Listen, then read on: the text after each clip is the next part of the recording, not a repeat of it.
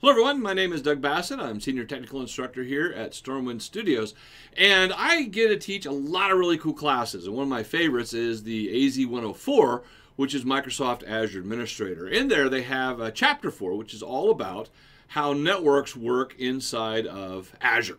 And one of the things that we see is that with cloud computing, you can have resources scattered all over the place. I could have resources in California, I could have resources in New York, I could have resources in Perth, they're all over the place. And I want them to be able to communicate as necessary, but we're going to use the principle of least privilege, which means I don't want just anybody talking to just anybody. There are certain resources that needs to talk to the central web app resource, but I don't want them talking to each other because there's no actual need for it, and maybe I'll put a block on there. So how do I go through and make it so that if I have stuff in different areas, they can communicate? Well, there's a few different ways that we've done historically. One of the ways that we can do this is we can use virtual network connections. With these virtual network connections, I will have, here's my virtual network, and I will go in and I will set up a VPN. It has to be a separate subnet, has to be called gateway, and then you go in and you set VPNs. Now, the problem with this is that it is going across the internet. Another problem with this is it can take 45 minutes for this process to take place. And here's the thing, all the resources I need to hook up, they're all in Azure.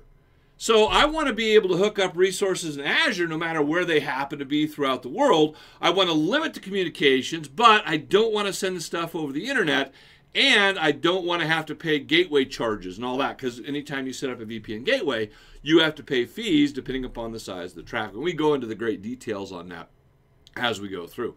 Well, Microsoft actually has a solution. It's called Vnet peering. And with Vnet peering, I can go through and I can set up the stuff inside the same region. So if I have one virtual network and another virtual network and they're both in Western US, I can do peering there. However, I am not limited to peering just between stuff in the same region. I can peer between regions. And in fact, I can peer between continents. So if I have something in one location, I want to set up a VPN or a virtual network peer over to that other location, and I don't want it to go on the internet, I don't want VPN, I just want it to stay on Microsoft's backbone. I have the ability to do that.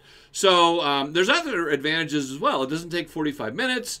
I don't have to pay for gateway fees. Now, if I am going from one region to another, I may have to pay for the data to leave the region, but overall, it's very, very straightforward. So let me go ahead and show you a solution. Now, what I'm going to be doing is I'm going to be following some procedures here. This is the website. We use the actual docs.microsoft.com technical documentation for a lot of our student guide information, because this shows you the latest and greatest information, and as they update it, that updates the student guide. But let's go ahead and look at the process. So I have created a resource group called App Farm, and inside the App Farm, we're going to add a bunch of different resources. Now, when you have stuff that's in a resource group, they can communicate with stuff outside the resource group. We're just doing this for management convenience. Now, what you'll be able to see here is that I do have a variety of virtual networks that I've already created. We have the App Farm Hub. The App Farm Hub is the virtual network where I am going to be doing my primary access for people coming into the internet. Now, this is sort of a Western Pacific type deal. In other words, it's going to be hosted over in Australia. Now, I also have some custom apps. This web farm is going to be going through and talking to custom apps. It's going to be going in and grabbing individual elements. It also has to go in and do credit card processing. But each of these are located in Azure up in a different facility. So, for example, the custom apps is in the UK South, the PCI is in the Western US, and the North Central US is hosting our web farm elements. So the users are going to come in and they're going to hit the App Farm Hub, so that's where they hit the websites and do all the stuff there. But then this website is going to be pulling stuff from a variety of locations. So to illustrate this, here we have the farm. So that's our farm. And we're going to have PCI credit card payment. We're going to have app elements. We're going to have custom applications, all hooked in a hub and spoke environment. Now, one of the big things is, for example, PCI. The only thing that we want to be able to do PCI for is for things like being able to have a shopping cart. But I don't want somebody who's doing development up here to be able to traverse and then go into the PCI element. So I want to avoid that. So the first thing I'm going to do is I'm going to go ahead and set up the hub and spoke, and then we'll talk about how traffic traverses the network. So we're going to go into the hub, and we're going to create a network association between the hub and all of the other elements. So we're going to go down into, now this is the App Farm Hub, which is the network. And I'm going to go in and I'm going to select peering. So where is my peering? Here it is, peerings. And let me get my head out of the way so you can see all this stuff. Alrighty, so you guys want to watch as well. Alright, so I'm going to go ahead and add a peering, and you just have to say who it's from and who it's to. We're going to call this App Farm Hub. Put an M in there. To, and we'll send this one to PCI, App Farm PCI. And if and the cool thing about this peering, the peering doesn't even have to be with folks that are in your same subscription, even in your same company. You know, they can be somebody completely different. And if you have the resource ID, that's enough to be able to identify it. The only problem is you got to get the resource ID, and it's like 20 miles long. But I do have the ability, since it's all inside of my subscription, I can go in and I can specify what individual network we're looking for.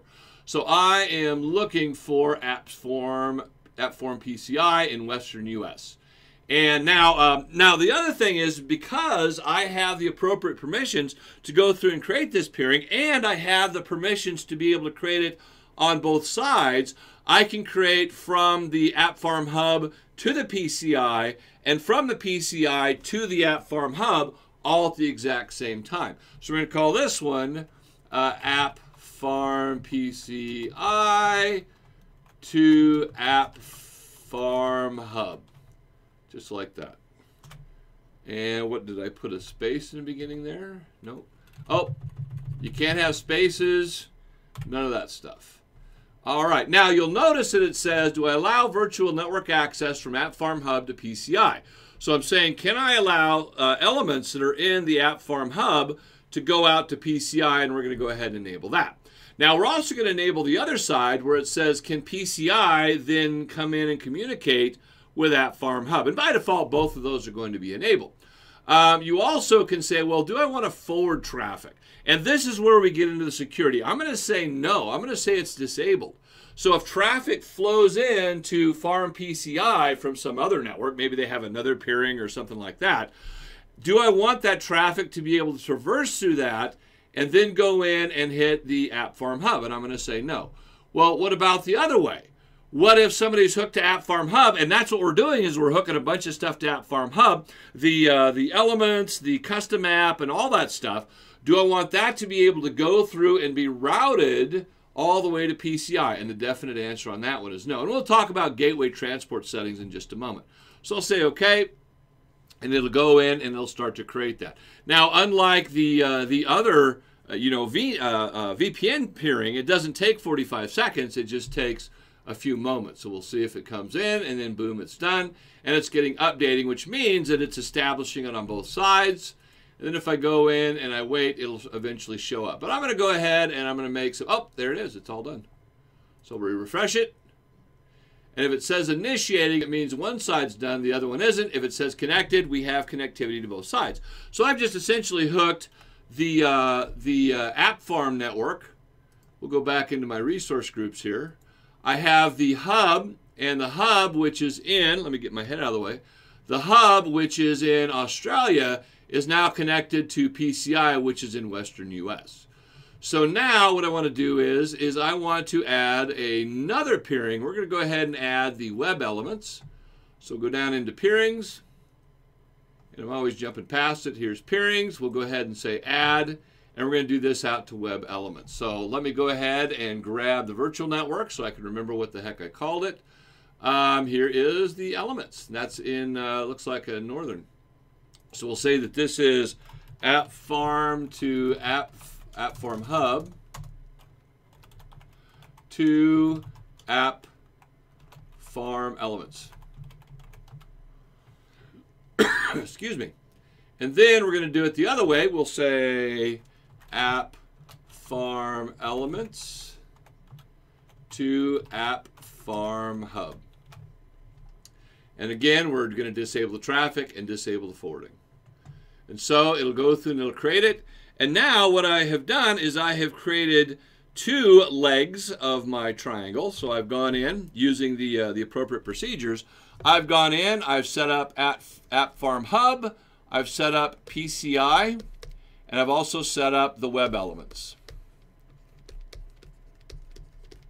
And because I said don't forward traffic, if this decides to originate information, we'll say that this is 10.1, this is 10.2, and this is 10.3.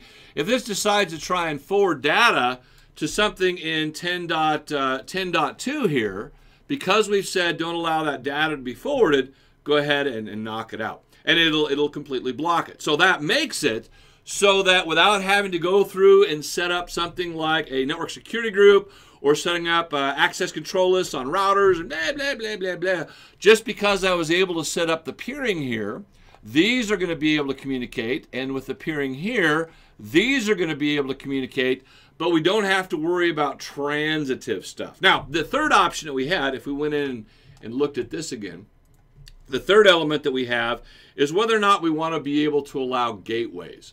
Now, this is a gateway transit setting, and essentially what it means is I don't have a gateway in my local network. Can I use yours? So it's sort of like if you VPN at home to the office, and it'll say, well, do I want to send, if I go to Facebook, do I want to send it from my machine, or do I want to send it down the VPN tunnel and then have it go out via the corporate connection? So that's an option that we have there. Now, we do have a link that goes through and talks about this.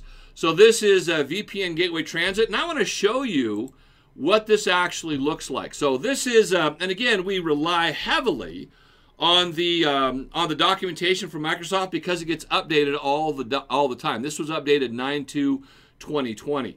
But see, we have this virtual network, and then we have the hub network. You see a lot of hub and spoke stuff. Now, in order for us to be able to use the remote gateway, we can't have our own gateway. So we don't have any gateway here. But maybe this has a VPN connection, and this VPN connection goes to on-premise, you know, something like that. Or maybe we do have VPN connections to other networks or to possibly individual clients.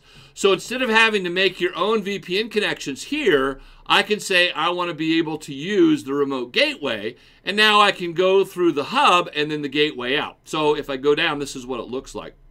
You just say, yes, I want to enable it. Do I want to allow forwarded traffic, which is what we've turned off that says, no, I don't want one network to be able to talk to another network. Do we allow gateway transit, which means am I going to allow stuff to go through my gateway?